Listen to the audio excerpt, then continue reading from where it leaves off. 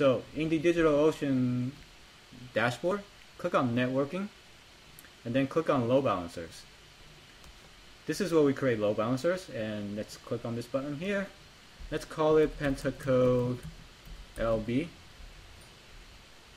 So here in the add droplet screen, this is where I can add the droplet tag in here. So it will put those droplets servers behind this load balancer.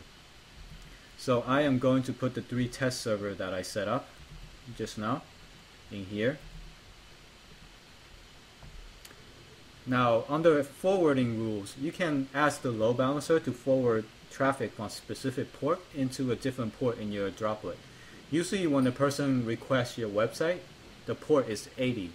Now if you want DigitalOcean to forward this 80 request from port 80 into another port in your droplet, you can certainly specify here.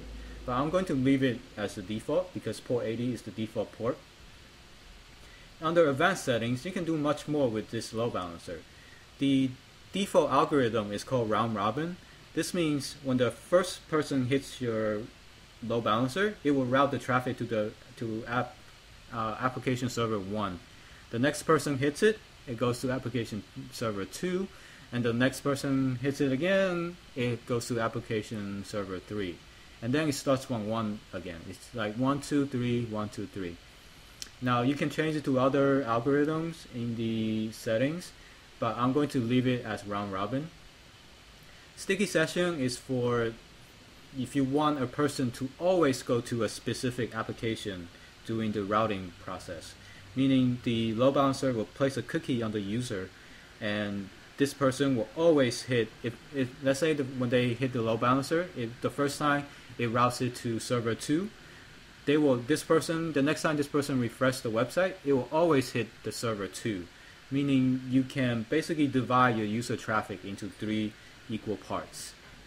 Health check is the port, the check that the load balancer uses on your server to see if it's healthy or not. Sometimes your server has problems and it goes down. It will use this URL to check the port and the health. You can see that in the dashboard later on.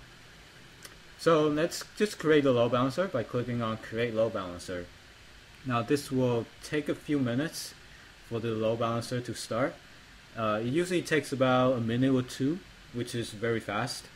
Then DigitalOcean gives you this nice UI to show you the progress of this load balancer. And you can actually view droplets associated with the load balancer, and you can view the graphs for how well the server is performing. So this is really nice. So I haven't checked if they offer the servers where you can put load balancer in front of load balancer, which is quite a bit tricky. So I'll let you guys know what I found out. Also, some of the feedback that I get from the channel is that my text is very small when I do the tutorial. So this time I zoom in a little bit, and so hopefully you guys can see the text a little bit better if you're on a mobile device or smaller viewport.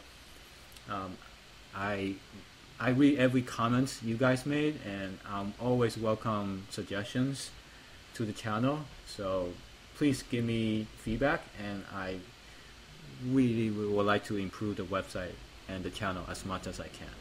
So it seems like the load balancers is ready, so we can click into it.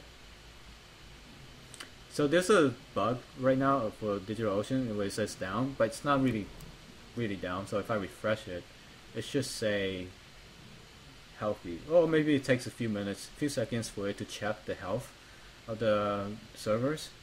But as you can see, it lists all my servers, application servers in them, and then it tells you the health check, the downtime, how long it's been down, and stuff. So when one of your servers go down, the load balancer will automatically reroute the traffic to only 2 healthy servers. So it will only route the traffic to healthy servers.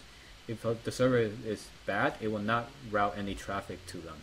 So this will almost guarantee uptime for your server and your website, so you don't lose any customers or potential visitors. And there you go. So after a few seconds, it's all healthy.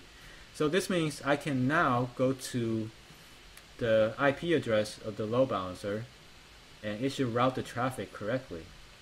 So if I go here, it says hello from server 1. So if I refresh again, see, it goes to server 2 and goes to server 3. So it just continue doing that for all the requests coming in. So this is really, really neat, and I love how easy it is to create load balancer, and you can basically scale your website to as big as you want now. This is really amazing. One last thing, now this IP here, you can probably take this and put that as your website's IP. So when the person go to www.yourwebsite.com, it will hit the load balancer instead of these applications. So now you have a high scalable server infrastructure set up, and your website will never go down again. I hope you enjoyed this video, and as always, please subscribe to my YouTube channel and visit Pentacode website, and I will see you guys next time.